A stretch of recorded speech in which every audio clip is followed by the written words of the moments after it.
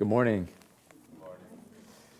It is good to be with all of you today, especially for myself after spring break for our family. We're away for last Sunday in New York visiting family and my wife's grandma, who is now 95 years old. So we praise God. We were able to see her.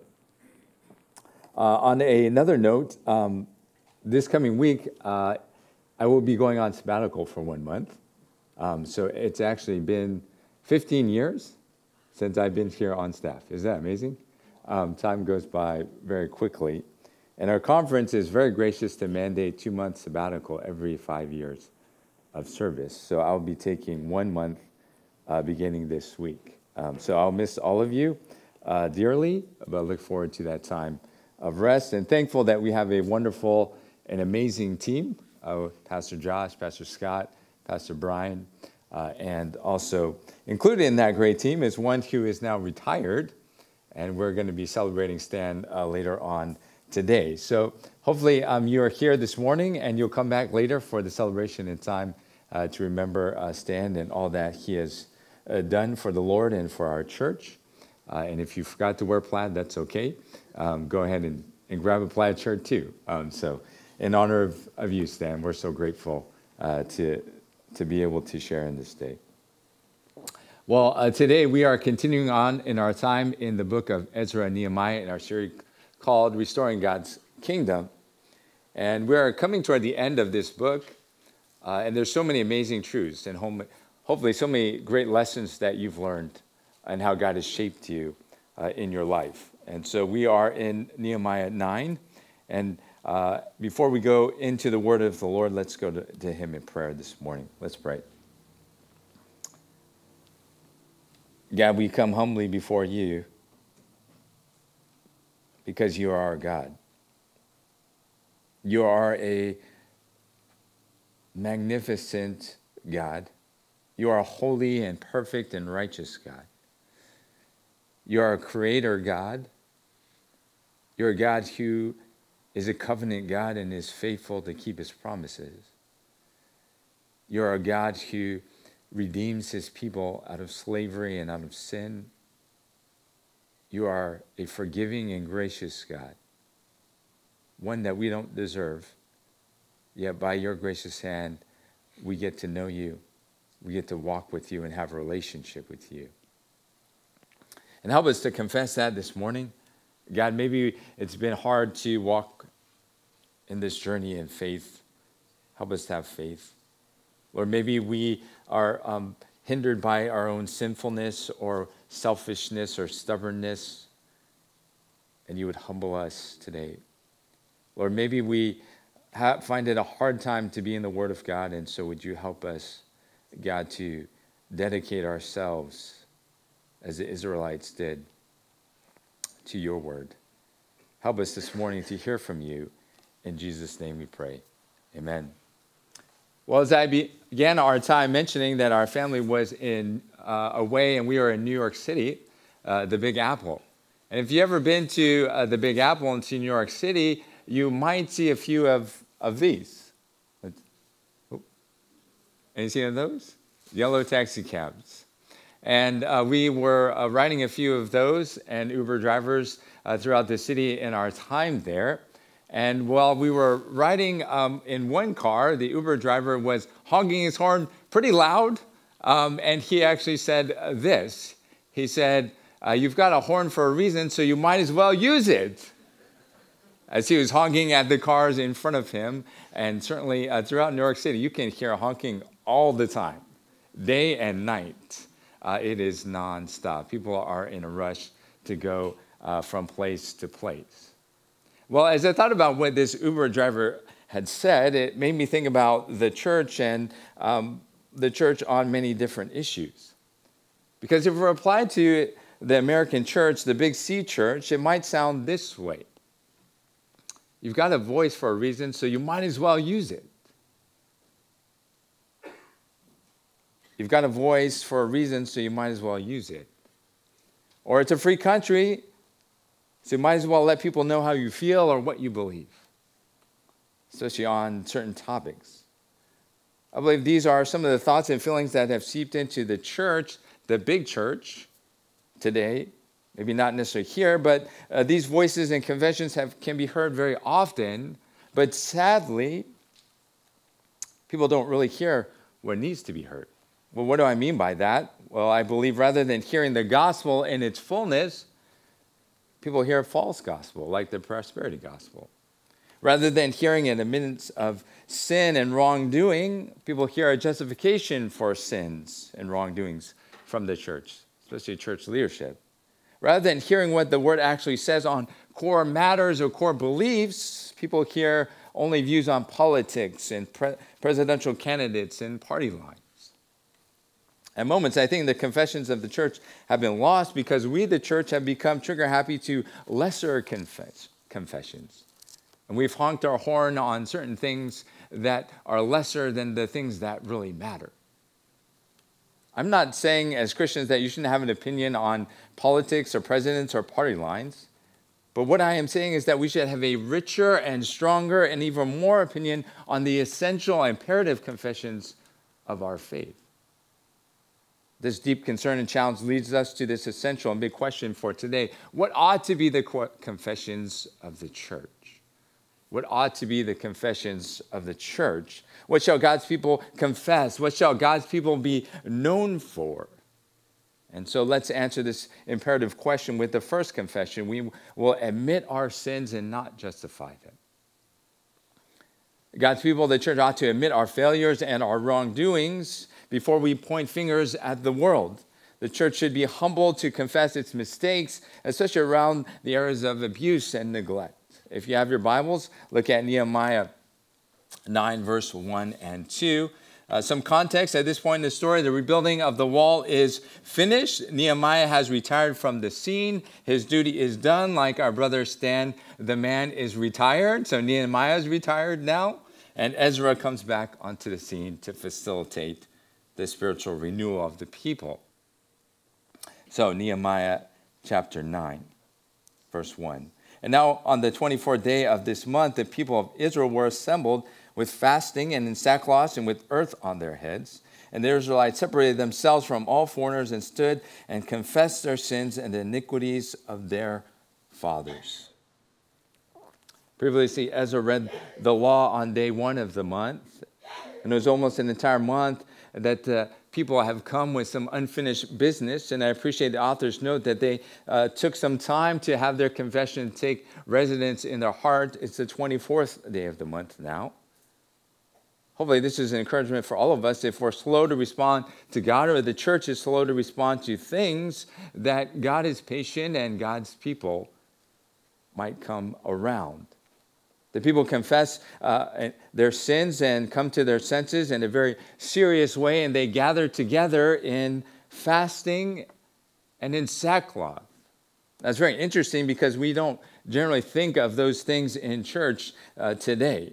We think of fasting as some nutritional value like dieting or intermittent fasting. But fasting is a spiritual sign of denial to understand one's need before God and one's sinfulness and depravity. And next, sackcloth was traditionally made of goat's hair. It was a very coarse and hard material. It represented humility.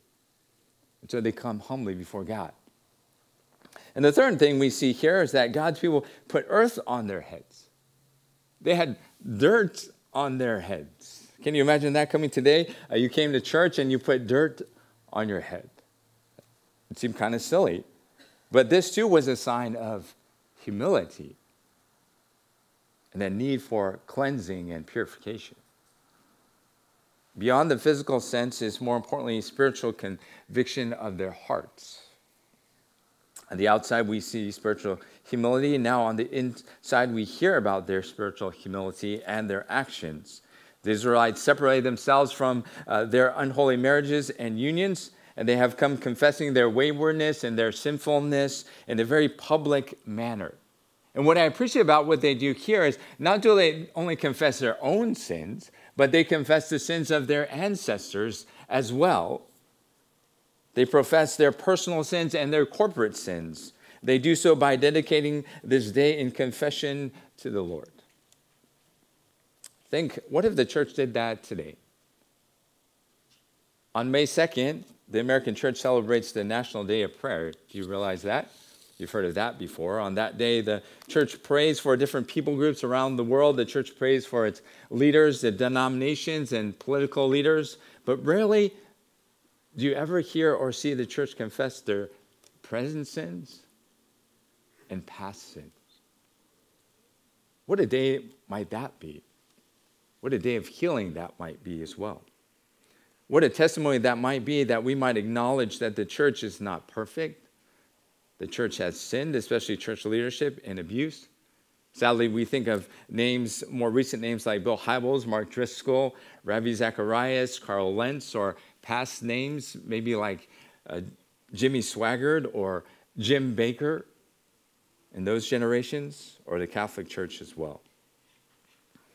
The church and church leadership have abused people, especially women and children. It should never, ever be the case.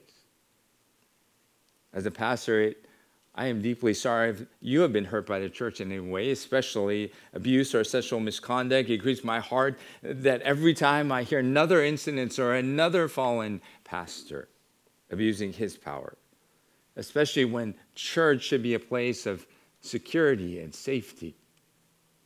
And so it is so horrific and horrendous because of bad leadership has done to so many people. It has robbed God of his glory and his namesake. It has killed the testimony of Christ. And I pray the church will be a place where we do confess our sin, where we are transparent and we don't hide it and we don't abuse sin either. And I pray for us, San Lo Church, that this passage, as we look at the first two verses, it might be a mirror or a warning sign to each of us too, that we would take our sin seriously before sin kills us or before our sin destroys the lives of others in our community, in our marriages, in our families, in our church even.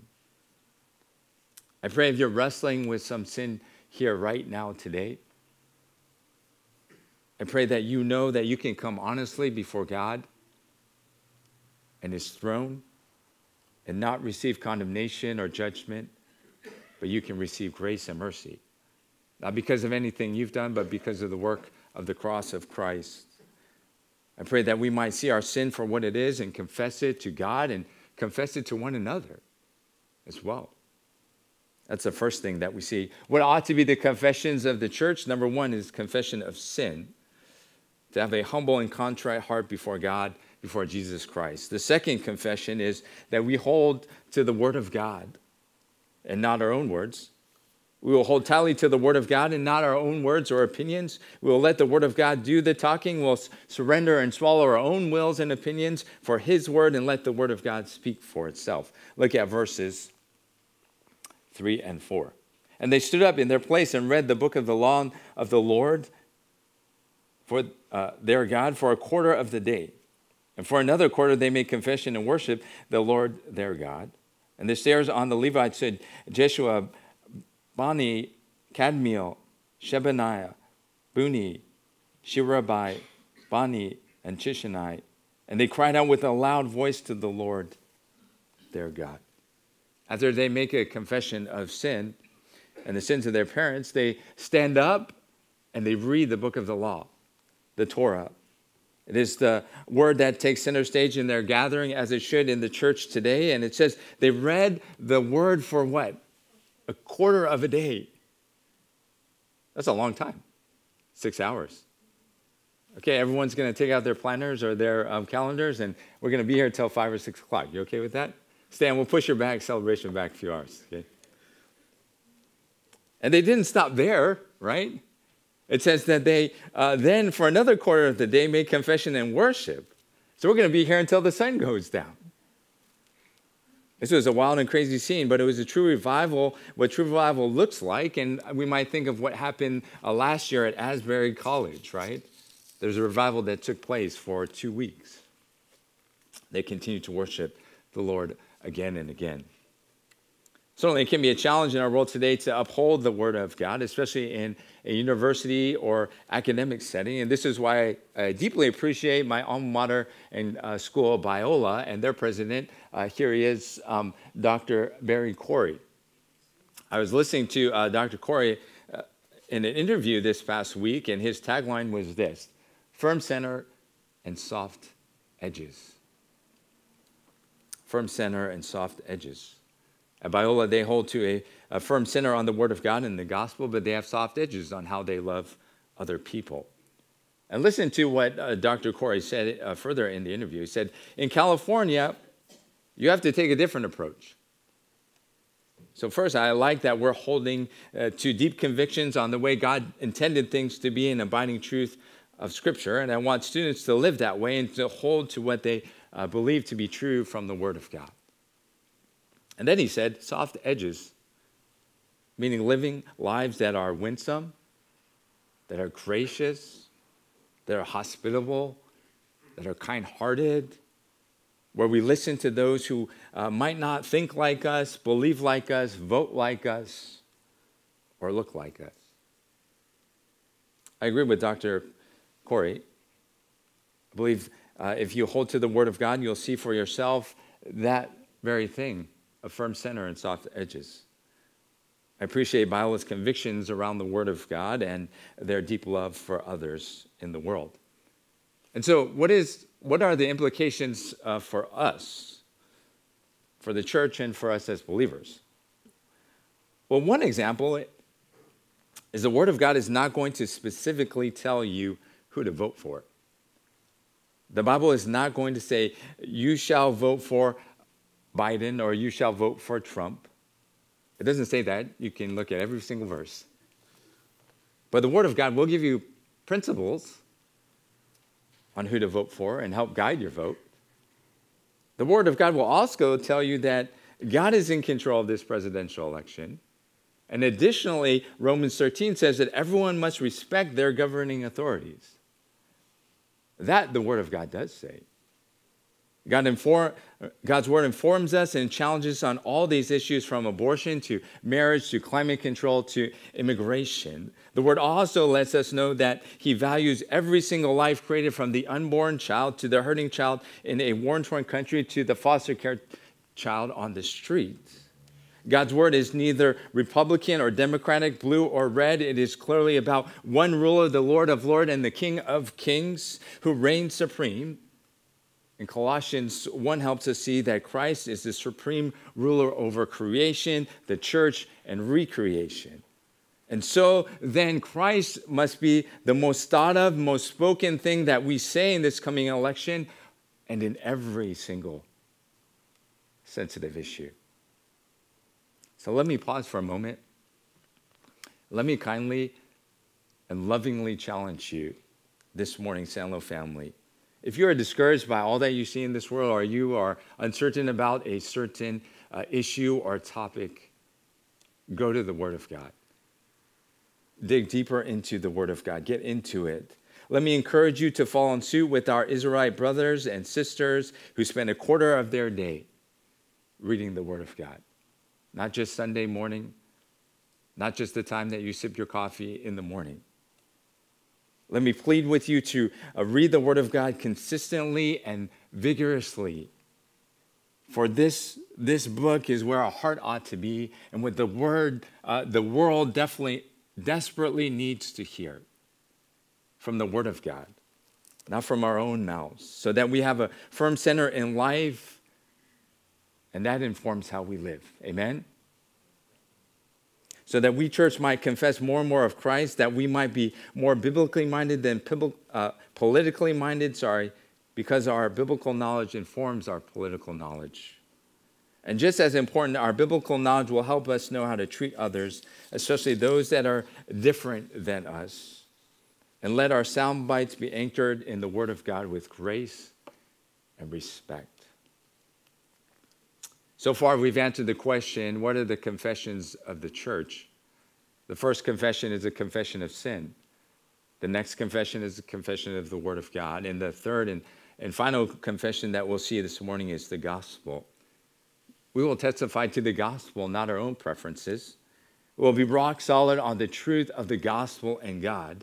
Let us herald and declare more and more the glories of our God than the glories of man or this church or that church. Look at verses 5 to 17. This next section is a prayer of confession. It is understood as a historical confession, meaning it's sort of retelling the life of Israel and its history and what God has done, and it recounts the character of God and the imperative confessions of our faith. And I'll summarize that shortly in a little bit. But again, I encourage you to read. We're only going to look at verses 5 to 17, but there are a ton of verses after that. It goes all the way to verse 38. And so again, this afternoon, this evening, in that quarter of your day, spend the rest of your time looking at these verses. Let's read verse 5 to 17 together. Then the Levites, Jeshua, Kadmiel, Bani, Hashbani, Sherebai, Hodai, Shebani, Pethahiel said, "Stand up and bless the Lord your God from everlasting to everlasting. Blessed be the glorious name, which is exalted above all blessing and praise. You are the Lord, you alone." I want you to see that every time it talks about you, it's referring to God, and the writer does that significantly throughout this. You have made the heaven and the heaven of the heavens with all the hosts, and the earth and all that is on it, and the seas and all that is in them, and you preserve all of them, and most of the heavens worship you. You are the Lord, the God who chose Abram and brought him out of Ur of the Chaldeans and gave him the name Abraham. You found his heart faithful before you and made him the covenant to give his offspring the land of the Canaanite, Hittite, Amorite, Perizzite, Jebusite, Girshite, and you kept your promise, for you are righteous. And you saw the affliction of our fathers in Egypt, heard their cry at the Red Sea, and performed signs and wonders against Pharaoh and all his servants and all the people of his land. For you knew that they acted arrogantly against our fathers, and you made a name for yourself, as it is to this day. And you divided the sea before them, and so they went through the midst of the sea on dry land. And you cast their pursuers into the depths, and a stone into mighty waters. And by a pillar of cloud you led them in the day, and by a pillar of fire in the night to light for them the way in which they should go. You came down on Mount Sinai and spoke with them from heaven and gave them right rules and true laws and good statutes and commandments. And you made known to them your holy Sabbath and commanded them commandments and statutes and the law by Moses your servant. You gave them bread from heaven for their hunger and brought water for them out of the rock of their thirst. And you told them to go and to possess the land that you had sworn to give them. Let's stop there. That's a lot, right? I know. And we could go on again, the rest of the passage. But with the time that we have, we're going to try and break this down section by section, and so that we can walk away with deep convictions on what we believe, at the same time, hopefully significant challenges to how we live out those beliefs. And so I created this chart, hopefully to help you in understanding that. And it's very important to understand our theology of God informs our faith and actions, and critical that we have a robust theology so we can have a robust Christian life.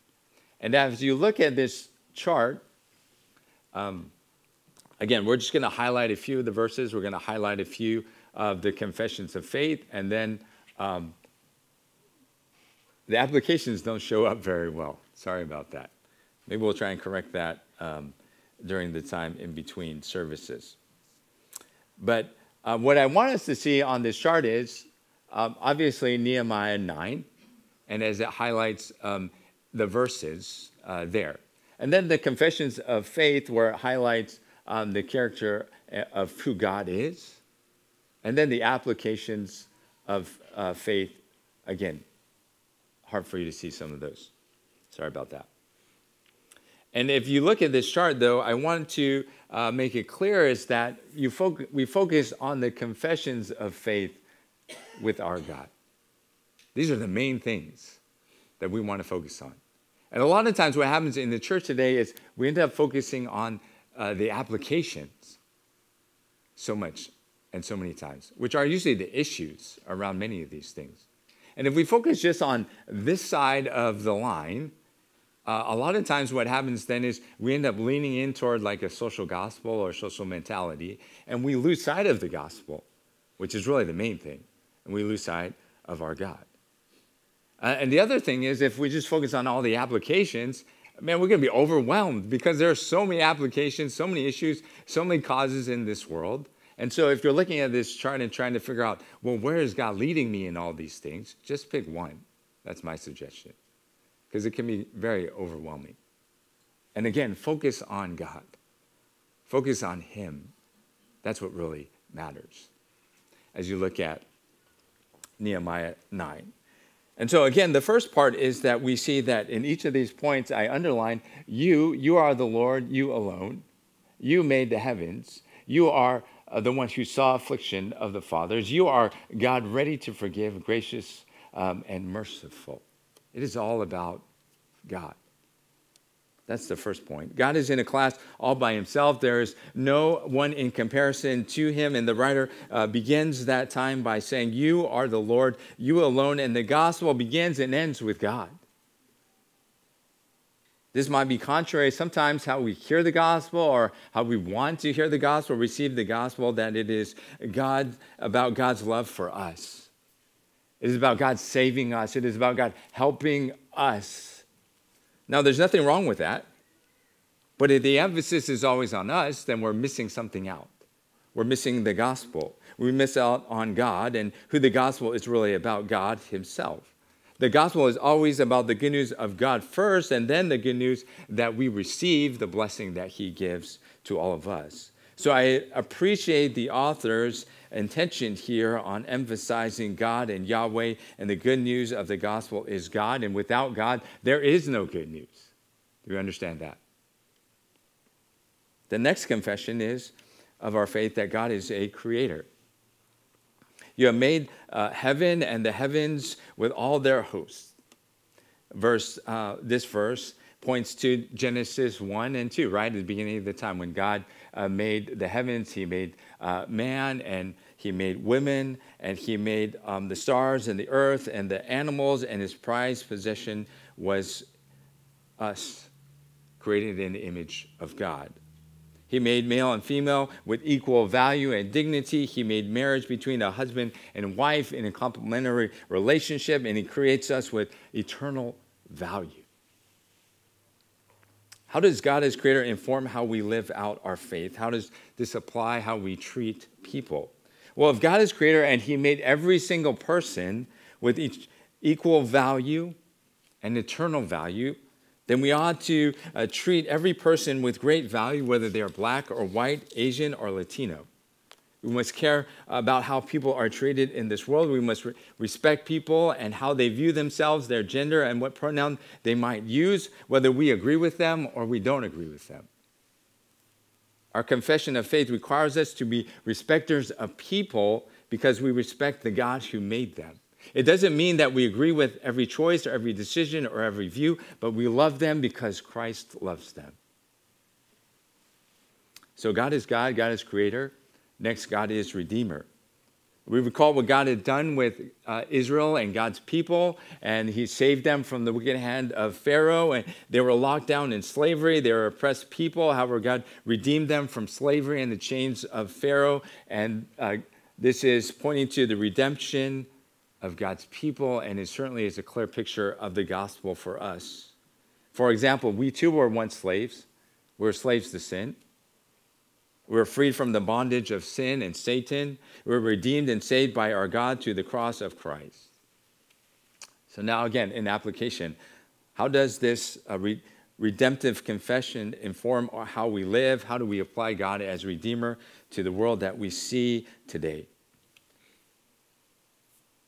Well, sadly, it is very easy to see that slavery still exists today. There is a modern version of slavery. It's called human trafficking. It takes place right here in the Bay Area and all over the world, where men and women and children are forced into sex and slavery. We ought to care about that. We see hurting and neglected children on our streets, especially in the foster care system. You know that our family was convicted to act in faith to taking the little girl for 1.5 years. And so maybe the call for you is to help redeem a child. We see oppressed and hurting people around the world in war-torn countries like Gaza and Ukraine. We ought to have compassion on those who are suffering and actively participating in some way, whether it's human trafficking, foster care, or the loss of innocent lives around the world. You see, the gospel and our Redeemer move us to act redemptively and courageously in our world, to have hearts for those who are oppressed. Our God is God. He is creator. He is redeemer. And the last one, gracious savior. I think this one encompasses all of them. And the firm center we ought to believe and we should live out. Look at verse 16 to 17 as we finish off this portion of this passage. But they and our fathers acted presumptuously and stiffened their neck and did not obey their commandments. They refused to obey and were not mindful of the wonders that were performed among them. But they stiffened their neck and appointed the leader to return to their slavery in Egypt. But you are a God ready to forgive, gracious and merciful, slow to anger, abounding in steadfast love, and did not forsake them. This is a clear reminder of our own disposition and depravity, that we're all sinners who need a Savior. We're all stubborn rebels and rebellions. We've all been disobedient children, and because of our sinful nature, we want things for ourselves first. Sadly, if you don't understand that part of the gospel, then you don't understand the gospel. We need to understand our need for grace and forgiveness and love from our God. You need to know that you have sinned against a holy and perfect God, and you are a person who is separated from the love of God, and you desperately need his love. And then verse 17 again says, the wonderful things of our God. That our God is a forgiving God. He has shown us grace upon grace. He has given you what you do not deserve with great blessing. At the same time, he has been merciful to withhold from you what you do deserve, judgment and punishment. And it says, God is slow to anger. I love that part. He is not some angry and vindictive God ready to throw down lightning bolts on you from heaven. No, our God is very slow to anger, and he is very quick to forgive. And our God is abounding in steadfast love. He is full and overwhelmingly sending his love to us, more than you can be loved by any person in this world. Now, again, how are we to apply these things in our lives? How might we apply these phenomenal attributes of God in our lives as well? Well, if God forgives, then you and I can forgive our politically incorrect friend, brother and sister in Christ. If God is gracious and merciful, then you and I can be gracious and merciful to those who think differently than we do. If God is slow to anger, then you can be slow to be angry with maybe that hard Trump supporter or that difficult Biden supporter. If God is abounding in love, then you and I can be challenged to love people that are hard to love, or you and I can be called to love someone who desperately needs love, like a foster care child, the unhoused person down the street, or those suffering around the globe. Here at San Lo, we desire to do this well, yet I believe this is an area of growth for us as a church. And this is something that we've said very often. And you've heard us say this: we are conservative in our beliefs, and we are liberal in our love. We are conservative in our beliefs and liberal in our love.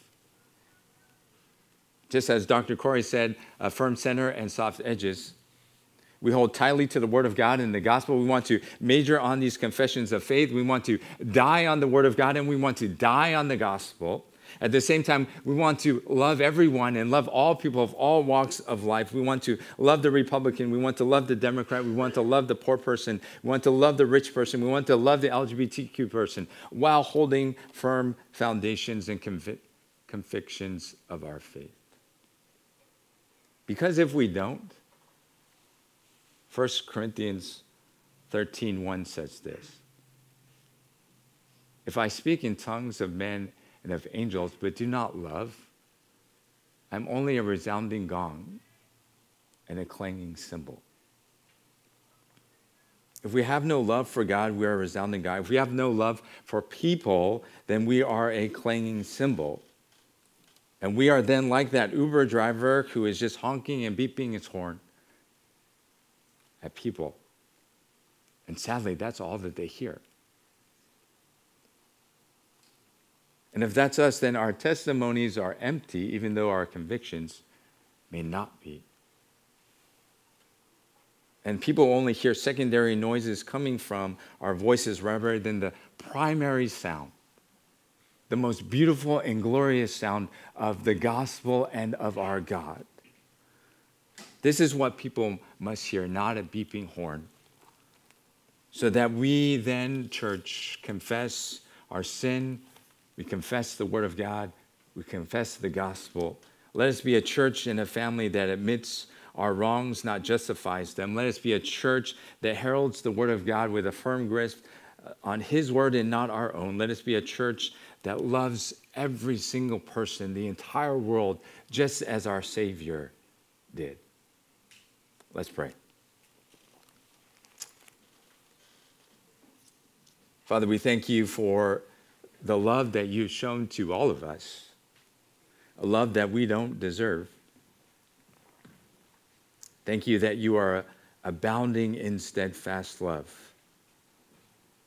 And as we sit here this morning, and as we've heard from you, maybe the Spirit is speaking to each of us and moving in our hearts, maybe toward a confession of sin. There's a sin that we are carrying and that we need to repent. We need to ask for forgiveness, and we would do that before you today. Lord, maybe the Spirit is moving in our heart to hold on to confession of your word, that we've been away from your word. And we can't even remember the last time that we read it for ourselves. And this morning you are asking us to recommit ourselves to being in the word of God. Maybe the Spirit is moving in our heart toward a confession of faith, toward active faith, faith in action, to respond to a specific cause that we talked about this morning.